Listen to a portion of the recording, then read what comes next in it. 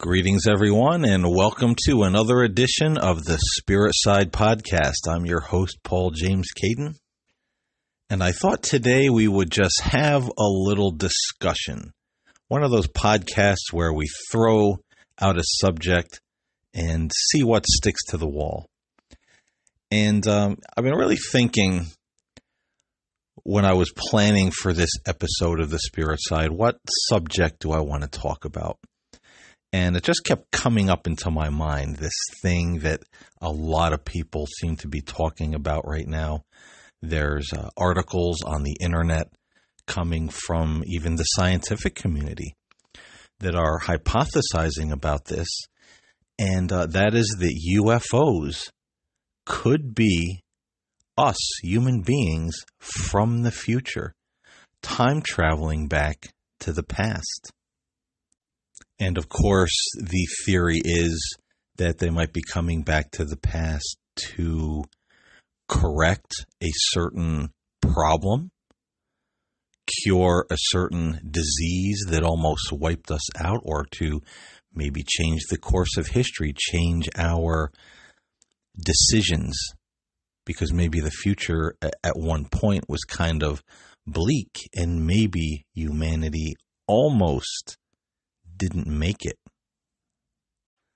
I mean, the speculations and theories about this get as sci-fi as you want them to be.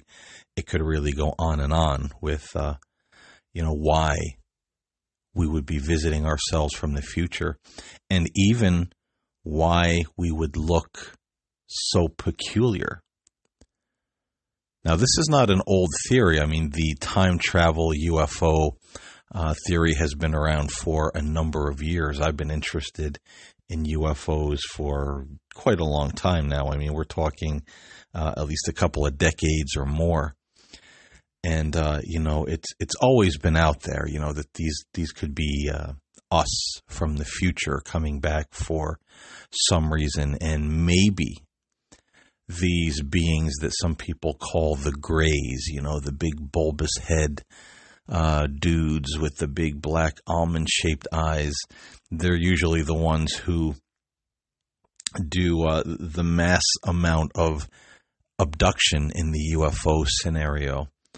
And, some people speculate maybe the Greys are us. Maybe this is what we've evolved into, over time, thousands or millions of years. Who knows how far into the future mankind goes and what he may have, evolved into to survive in a new environment.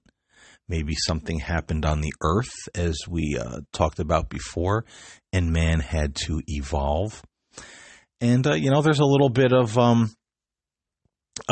speculation now that people are saying, well, maybe in the future, we have all this going on where man wants to go to the moon and build colonies, and then out to Mars and build a colony, and, maybe other habitable planets that are in the sweet spot in the cosmos. Maybe we made it out to outer space. Maybe somewhere out in the far-flung future, mankind is living on Mars and other planets, and maybe this is what he has evolved into. Different planet, different atmosphere, different things to adjust to. There's also a little bit of speculation I heard that maybe human beings in the future, whether they dwell on Earth or other planets, maybe they did encounter another species of humanoid out there somewhere in the galaxy, and they made it, and this is the offspring between alien and human. So it's kind of our alien human ancestors coming back for some reason to visit us, or as I said, change the trajectory of our history based on our very spurious decisions as the human race that we sometimes can make. They're here to try and help avert certain problems or disasters. But, for me, one who has been steeped in the paranormal, the spiritual, and even an amateur, or if you like to say it more highfalutin, an amateur ufologist for a number of years. I have some questions and a few problems with the time travel theory. Now, one is, maybe, okay, let's say that maybe human beings evolved into what looks like the Greys. Decades, millions, billions of years from now. The thing that's odd for me about it, unless you're talking about evolution of body, mind, opening more of the mind, more of the consciousness, or you're getting into that theory of humans breeding with something else out there, and the Greys, the aliens, are kind of our half human, half other ancestors from somewhere else.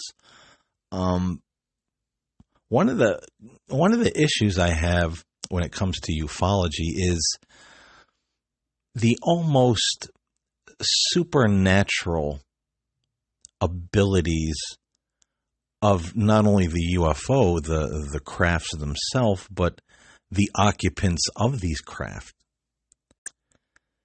Most people who are interested in the topic of UFOs know that these things can appear, and disappear almost at will. They're there, then they're gone. In World War II, when there were these orbs of light flying around, the Germans thought they belonged to us. We thought they belonged to the Germans, these orbs of light that would kind of fly around the planes, and the fighter pilots didn't know what they were, and they named them Foo Fighters. And they would shoot at these things and say that, the bullets would pass right through them, almost like they were a ghost. They weren't solid.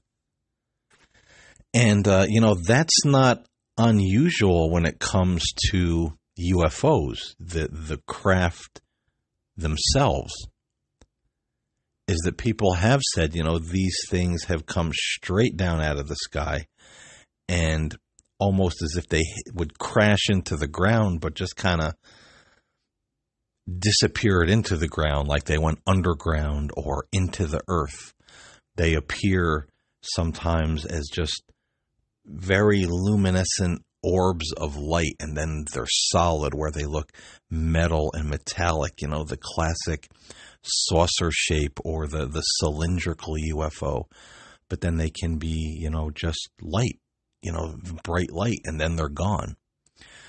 So, what would the technology be for something like that? Let alone the occupants of the UFOs. When we're talking about the abduction scenario, and, I believe there's something to it. There may be people out there that still find that, oh, this is funny, anal probings by little green men or whatever the case may be. But there's been a lot of research into this, and there was the one individual. His name was John Mack. I believe he worked for Harvard University, and he was a psychologist, head of their psychology department. And he started studying this whole abduction phenomenon. He was looking to disprove it. And the evidence was so compelling, the people that he talked to under hypnosis, and the cases that he gathered and meetings that he went to, he came to the conclusion that, no, this is a real phenomenon. This guy was no joke. He was highly educated. He set out to debunk this, this whole abduction phenomenon. And when he came to the conclusion, no, I think there's something to this. Something is happening. I believe he lost his position at Harvard. They said, hey, you recant this or you're out. We can't have, high high up university professors, walking around talking about little green men taking people in the night, and he wouldn't. He stuck to his guns, and that says a lot. So I believe, through the work of John Mack and others, that there's definitely something going on with this. And, these beings, these occupants, there's an old movie, if you watch, it's called Intruders. And one of the characters, I think, actually plays John Mack in the movie. I believe this was a book. I want to say it was Bud Hopkins. But if you look up the old book Intruders, and it's one of the old ufology authors, and they made a movie out of it, and it's, man, I think it was a made-for-TV movie, but it was just creepy in parts. How there's a woman who wakes up in the middle of the night and looks out of the window, and she sees this dog just sitting in her yard in the night, like looking at her through the window. And she feels very uneasy, and then suddenly the dog isn't a dog anymore. It's, a gray alien. And it ends up coming through the window and taking her. And there was another scene in the movie where, I don't know if it was the same woman, and it's kind of hard to find. If you go on something like ioffer.com, you could probably find a recorded version where somebody has a copy and put it onto DVD. That's what I have. It's a good copy, but very interesting movie. It's one of my very favorite alien movies, Intruders. And again, I don't remember if it's the same woman or someone else who awakens in the night, and she hears noises outside, and she looks out the window, and there's it's the middle of the night, and there's men outside working, like they're working on the street, like they're town workers or county workers. And she's thinking, well, that's odd. Why are they out there? It's such an hour of night. And she soon realizes that these men working, on the street near her home, they don't have any faces. They're just blank. And they notice her looking at them through the window. And again, a group of them approach the house. They come right through the wall, and, they take her into, the abduction experience. And, so that movie, and in that book, again, it's something that's not unheard of in the abduction scenario, is this shape-shifting element of the aliens, the UFO occupants, where they look like something else, and then suddenly they're not. And that's a very creepy element of the abduction experience. And you would have to think, if these are human beings that evolved, what kind of evolution did mankind go through that now suddenly they're able to walk through solid matter, come through a solid wall or a window, and take someone? When did they, or how did they evolve into having the ability to shapeshift? Or is this some kind of optical or mental illusion that they're pulling on people? That first it's a dog, then it's an alien. Well, now it's a group of people, a group of men working on the street or the road outside your home. Then they have no faces, and then they're coming through the wall, and they're taking you, and then they're gray aliens once again. So I find that I find that a little problematic when it comes to the time travel theory of UFOs. I mean, yeah, we could look at the craft themselves and say, gee, maybe they're from another planet, or maybe they're from the future. Okay, that's plausible. It's possible. It's it's a theory like anything else. But then when you get into the nuts and bolts, and that's what always kind of made me not so keen on the time travel theory of UFOs, because there's so much more to the UFO phenomenon that I just don't think is factored in to the time travel element or the time travel theory, like these almost supernatural feats of walking through a solid wall, coming through a solid window, looking like something else, and then suddenly you're a gray alien.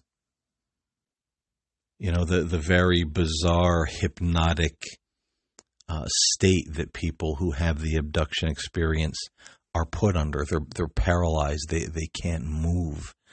Many times they don't remember. They have missing time. So how did humans, unless again you're talking about breeding with something that is alien, something out there, some kind of life form that's humanoid that human beings may be bred with somehow, that had these abilities, and the offspring has those abilities. But still, that's kind of I always say that verges on the paranormal and the supernatural with some of these feats that these craft and that these beings pull off. And then there's also the issue of all the different kinds of aliens or UFO occupants that people see. You have the insectoid, you have the reptilian. Some of them are gray, some of them are white, some of them are very short and wear almost what looks like hooded robes with very bright red glowing eyes.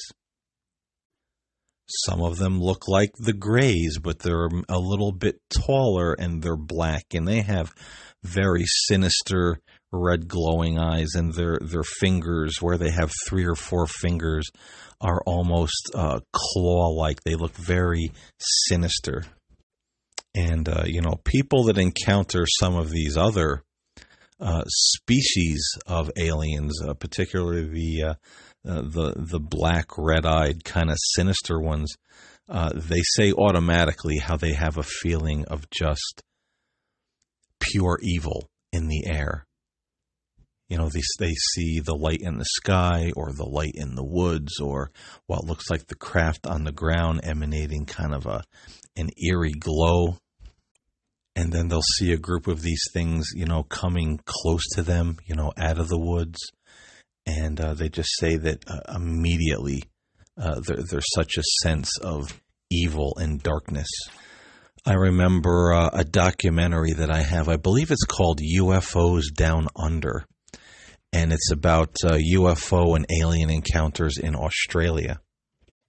And there were a couple of women that were, driving, I guess, back home, wherever they were coming from. It was nighttime. And they saw this light in the sky. It almost seemed like it was following their car. And at one point, they were driving, and there was this open field on one side of the road. And they saw this craft, sitting in the middle of the field. And I don't remember if they observed the craft from the car, or whether one of them stepped out of the car. But again, here's this bizarre craft just emanating this light. And out of the craft emerges these 3 shapes. It was 3 or 4. And began to approach them. And they described them as being the tall, black, red-eyed, UFO occupants that seemed kind of sinister. And they said, immediately they were just overtaken with this sense of like evil and dread and panic. And that's the last thing they remember. They had missing time. They blacked out. They were they were taken.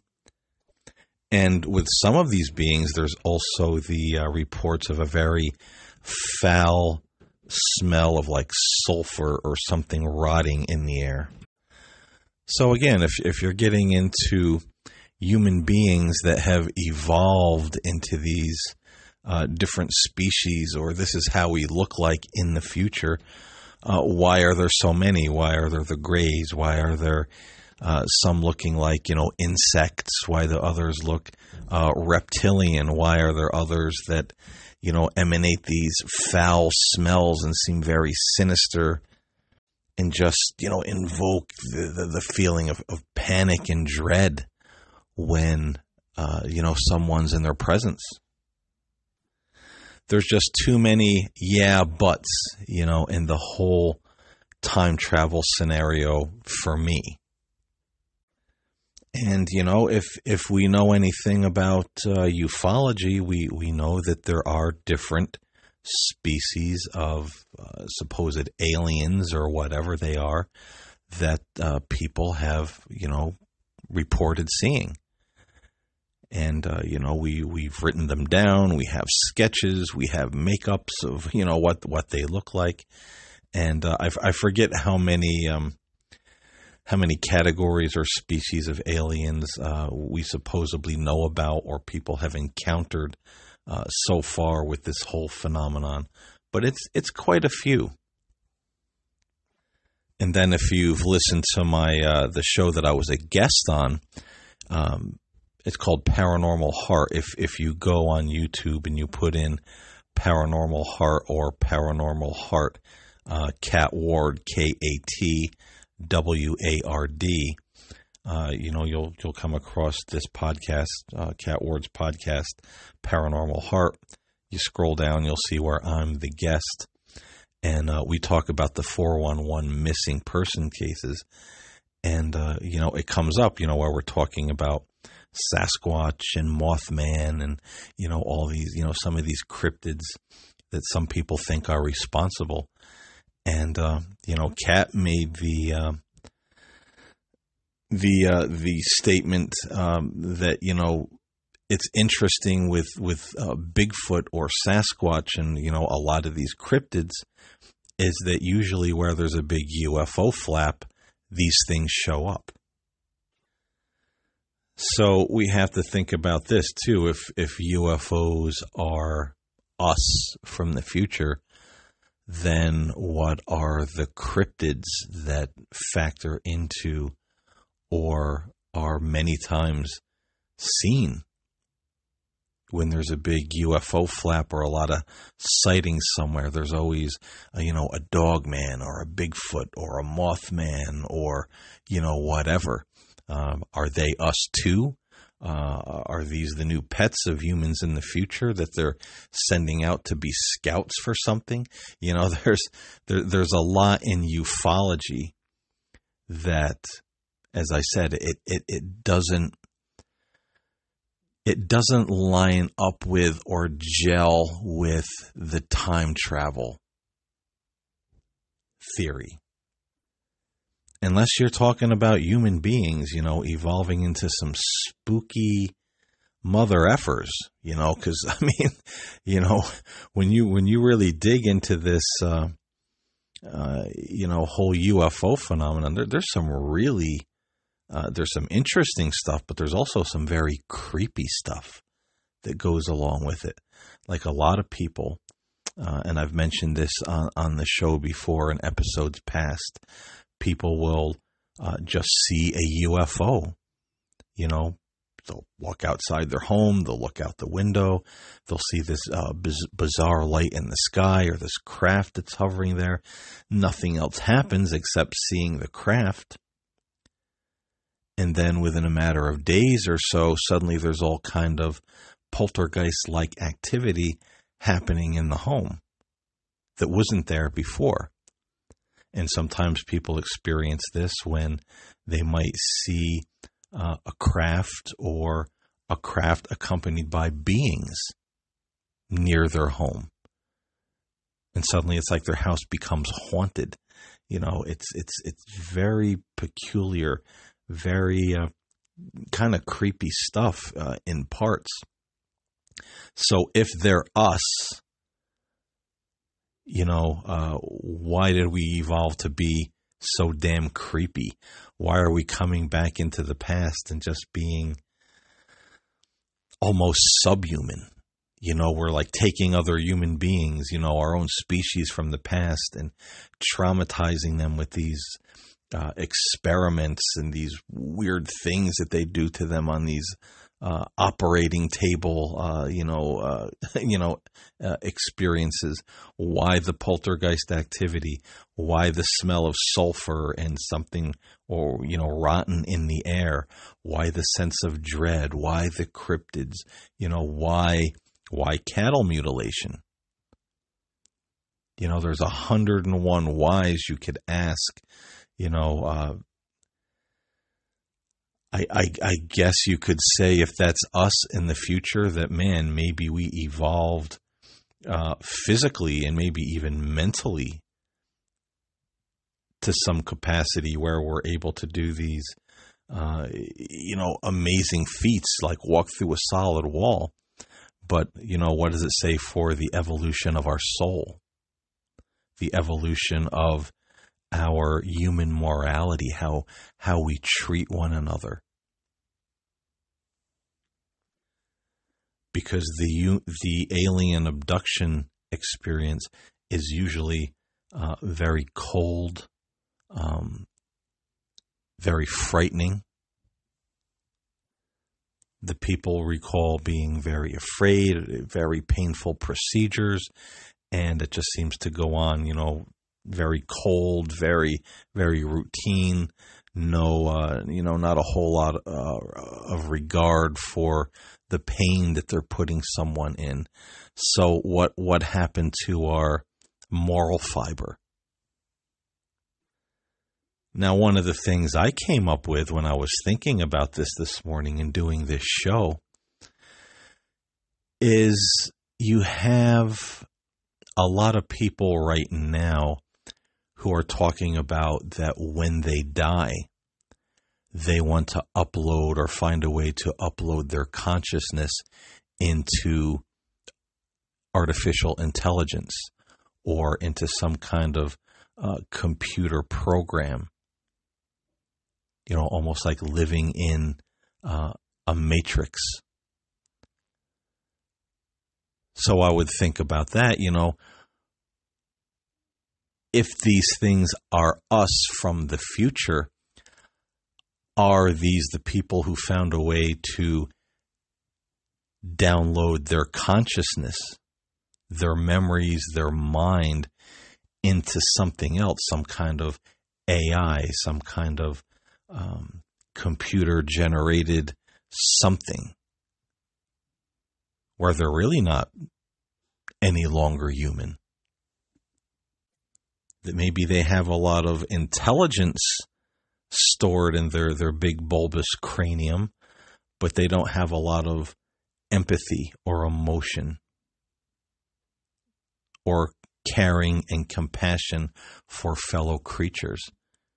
They're just very cold, very calculated, very scientific, do what they need to do to get the data they want for whatever reason they want it for.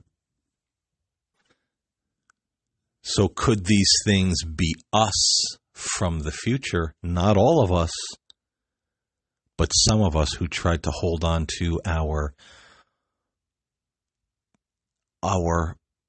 mortality, try to live forever, try to escape death, found a way to upload consciousness into something else, and this is what it is, and this is why it acts the way it acts and can do the things that it does. Is it a computer program? Is it like a living hologram? Have people found a way in the future to download or upload their consciousness before death into some kind of, artificial intelligence, living hologram? And maybe this is how these things can shapeshift, walk through walls, be there 1 minute, gone the next, because they're almost like a projection into our reality. But yet somehow through that projection, they can interact with us, touch us, do whatever it is they do. Now, it's an interesting thought, too, because some people say that during the alien abduction experience, they feel like they were taken out of, there was a part of them, like their consciousness was taken out of their body, or they had an out-of-body experience where they would look back and see their body on the bed, but yet they were being taken through the ceiling, through the wall, through a closed window. So could they be us or some of us from the future that are some kind of artificial intelligence projection / hologram / who knows what? And maybe they're interacting more with us on the psychological or plane of consciousness somehow. But that's some deep waters that, is just a thought of my own that I thought was kind of interesting. And, I would also say if that is the case, I think these would obviously be the people that, I don't know, they do what they do for their own sake or for the sake of science or for the sake of, whatever they're doing it for, and nothing else matters. The lack of, empathy, the lack of compassion for other creatures when you're talking about animal mutilations and things that are done to people. I would say if somehow it is us from the future, something went very wrong. Maybe we developed these powers that look to us now here in the past to be supernatural. Maybe we evolved our consciousness where we can speak to one another, and even those human beings in the past, that telepathic mind-to-mind communication. Maybe we evolved all this stuff somehow, but we lost our humanity. We lost our souls. Something went wrong where we're not compassionate or kind anymore. Because that's one thing you find in a high number of UFO encounters, abductions, encounters with UFO occupants. Many of them are not very friendly. They're not very pleasant at all in one way or another. There are those that are less threatening, but it seems that in those, the people are usually given a lot of false information. Why are you doing this? Well, because in the year 1999, there's a great earthquake, there's a great plague, this happens, that happens, it's for the survival of the species. But of course, 1999 or 2000 or whatever year, I'm just picking out of a hat here, whatever information they're told never happens. So it's false information, it's lies, it's deceptive, it's whatever the case may be. But these beings, even in the non-threatening percentage of UFO and UFO occupant encounters, the information turns out to be faulty. So why? I find it all to be very suspect, just based on evidence, character, information given. There's a whole host of things that make you look at the time travel theory and say something just doesn't fit, something just isn't right about that. And if they are us from the future, then, we have to ask the question, what have we become? because, I'm as fascinated by UFOs as the next person when it comes to that particular subject. But I also know that stuff can be damn creepy. It can be damn weird. It can be damn traumatizing. It can be damn painful. It can be downright, frightening.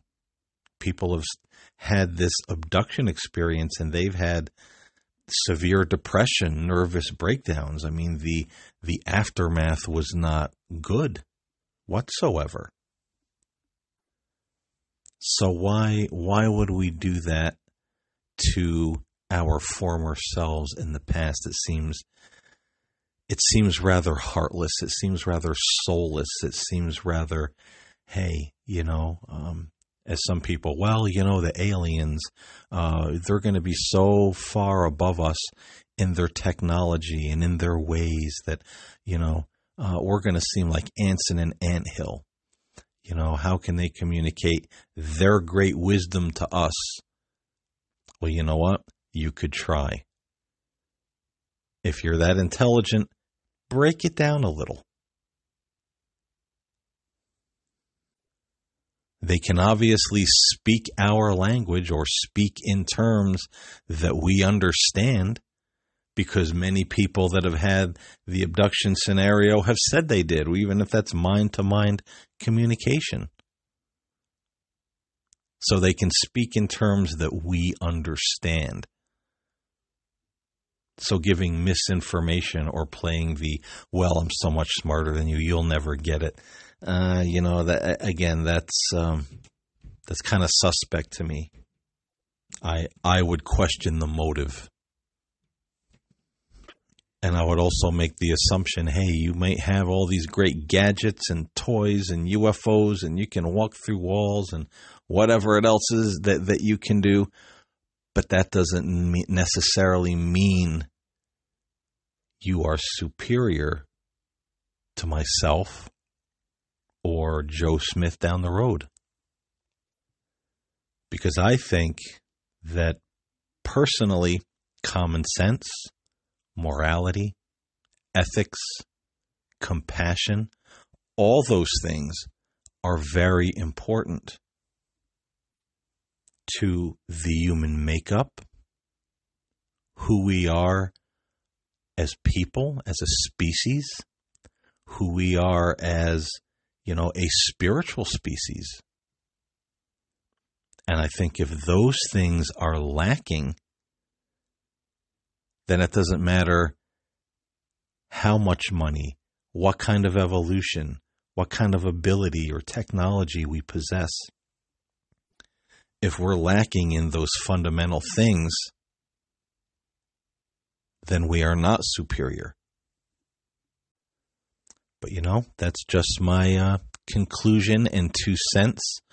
Rounding off the podcast here. Again, what do you guys think? Leave me a comment, send me an email, nocturnalmagic@gmail.com. Comment if you're watching this on one of the video platforms. Send me a message through Facebook, friend me, send me a friend request, shoot me a message. What do you guys think?